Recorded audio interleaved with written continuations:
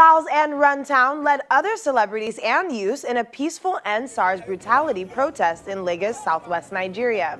The protest kick-started in the early hours of today as protesters marched from their converging point at Lekki Toll Gate to the Government House Marina. While celebrities continue to use their platforms to speak out against police brutality, one artist is making his way in the music industry, creating music in hopes to inspire others. Today we shine our spotlight on Lanre George, aka Blaizman. My name is Lanre George, popularly known as Blaizman in the music industry. Blaizman is an acronym for Black is a Zealous Man, and that's my stage name. I've been doing music for quite a while. I started music way back in high school. Yeah, at some point I had to, chill a bit and, chase some other things. Lanre wanted to be intentional with his stage name, and that is how the name Blaizman was born.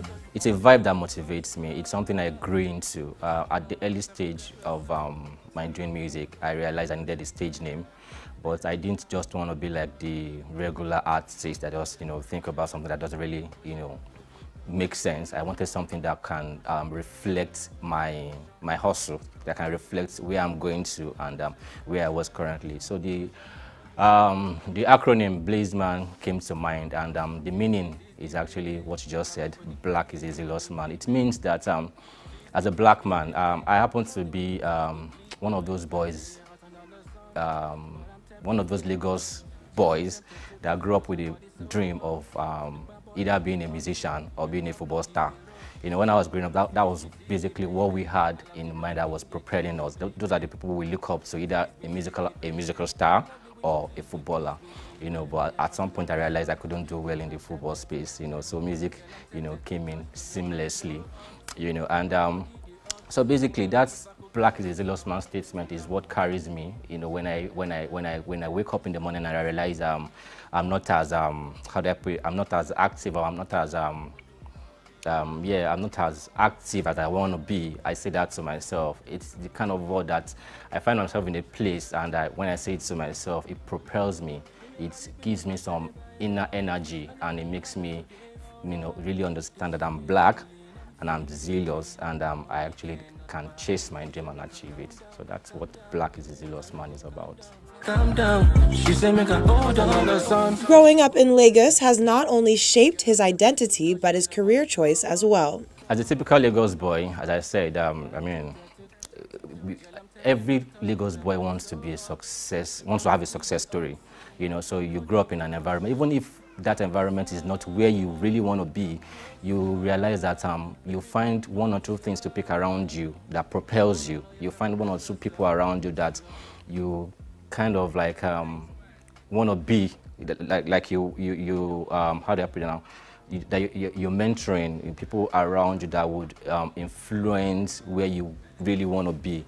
So that's really affected me. That's kind of like shaped who I am today, because growing up I never really had everything I needed, but as things kept moving and all, I realized that there's actually nothing impossible. In Lagos, you have a lot of opportunities around you in Lagos. So if you can actually understand where you thrive most and identify what you need to thrive well in that space, you do well in Lagos. So Lagos is a place that is free for everybody to succeed. No matter where you're from, there's something for you to do in Lagos.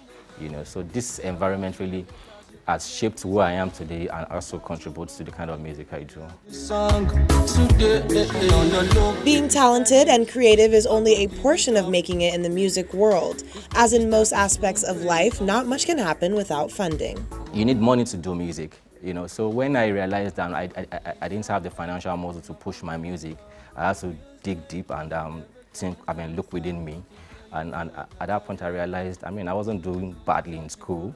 I wasn't doing badly at all. So when music wasn't, paying off, at that point I realized that perhaps I could just, use this platform to get what I need to get so that I can, push my music to the next level. So some of those things you said that would naturally not go well with an artist, but you've seen me do, are things that I realized I could do together with music. Music is my passion, and even when I wasn't doing music, there's this thing about passion. Even if you find yourself in the office environment or in the corporate world and you have passion for creativity, there's just it's not guilt anyway, but there's this thing within you that keeps telling you you're not complete yet until you do that which you're supposed to do. So those things you feel are outside music, I did them because I needed to push my music to the next level. So, well, here we are today. When I realized I had enough money to do my music, I could easily do music then, and also what led me to going, to going into the corporate world or to doing some other stuff was because I didn't have all I needed. I wasn't equipped enough to push my music to the level I'd wanted it to go, So 2015 came and I realized that I've worked for a while and I have everything I needed. Most artists coming up today would typically fall under the Afro-pop umbrella, but Blaizman has carved out a spot for himself with a different sound. But right now I think I think also perhaps it's been influenced by my personality.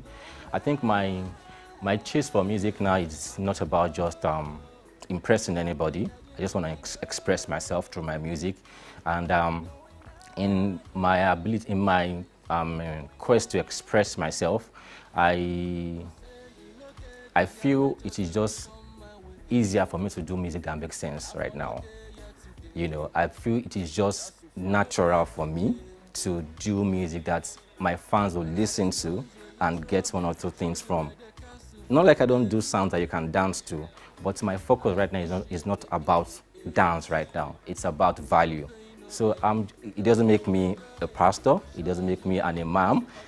I've just made up my mind to do music that makes sense. What I want people to take away from my music is not too far from what I stand for, which is being a zealous person, being able to have a vision and chase your vision, being able to stand on your feet even in the midst of,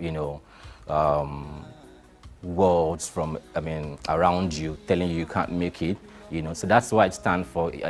I do the kind of music that you listen to in the morning and it propels you to want to, go out there and do something positive to yourself.